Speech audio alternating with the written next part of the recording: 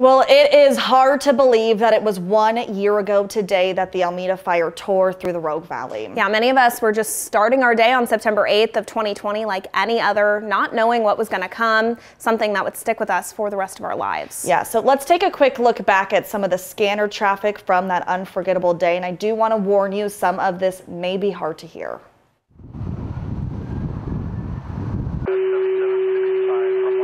I do not know the status that any of that has been done with the magnitude of what we're facing here. I'm trying to stop the fire from moving west in town. It's got multiple buildings going still on both sides. The power pole has sheared off and fallen.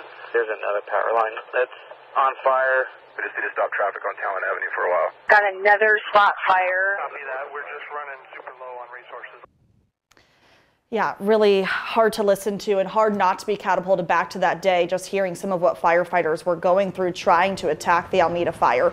The first call about it came in at 11:06. By 11:30, 2 homes were already destroyed. The fire was fueled by uncontrollable winds with gusts up to 45 miles per hour, and you can see in some of this video just how intense those winds were.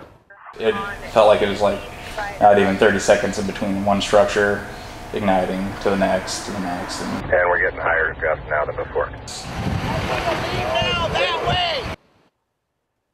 Battling the Almeda fire required unique teamwork. Not only did it require all of the resources from stations around the region, the Oregon Department of Forestry stepped up using their helicopters to drop retardant on homes. Usually ODF only works on wildland firefighters, not structural ones. And on top of that, an interstate agreement was requested asking for the help of California firefighters. When you see ODF planes dropping in the middle of cities, that's pretty unique. It means that things have gone really bad. Jackson County Sheriff Nathan Sickler says it wasn't until 5 or 6 that fire activity started to slow down and they could get ahead of evacuations. By then, though, the fire had made its way from Ashland all the way up to South Medford. In its 13-mile path, it killed 3 people and destroyed roughly 2,500 homes. Now, the county has faced a lot of harsh criticism for its use of the EAS system, or lack thereof. NBC5 News was the first to ask officials about why the emergency alert system, which goes to TV and radio stations, was never used during the Almeda fire. County officials have defended its use of citizen alert notification system because it can warn people in a specific area. But a citizen alert only works if you're already signed up for it or have a landline telephone in the affected area. The EAS alert would have gone out to the whole county. The Almeda fire is considered the biggest criminal investigation in Jackson County. And while police believe the fire was human-caused, a year later, no one has been arrested for starting it. Now, throughout the investigation, 18 law enforcement agencies from Oregon, Washington, even Alabama have assisted with the case, and over 200 people have been interviewed. But police did arrest a man for starting a second fire that merged with the Almeda fire that night. Police say 41-year-old Michael Bacella started a fire in Phoenix. He is facing 32 separate charges, including arson, criminal mischief, and reckless endangerment. He pleaded not guilty to all of those charges last year.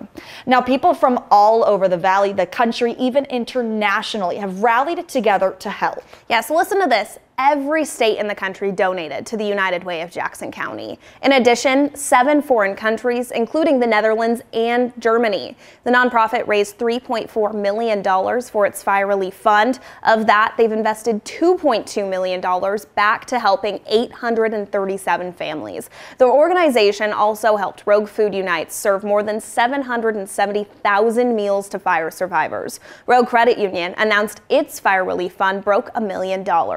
And we know this is hard to watch and hear, but through those trials and tribulations, there are triumphs. And over the last 12 months, we have seen an overwhelming amount of strength and kindness from our community. We so loved seeing the ways that you came together after the devastating Almeda fire that we wanted to bring one old story back. Here's Nicole Constantino.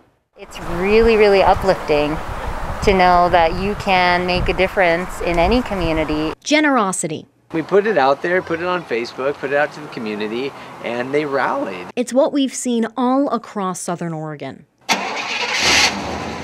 From strangers donating a truck and trailer full of equipment to a father who lost everything. Feels really good that I'm helping everyone who has lost their homes. To a 10-year-old girl in Medford raising over $3,000 for fire victims by selling, of all things, pink lemonade. Thank you. Thank you. The community united.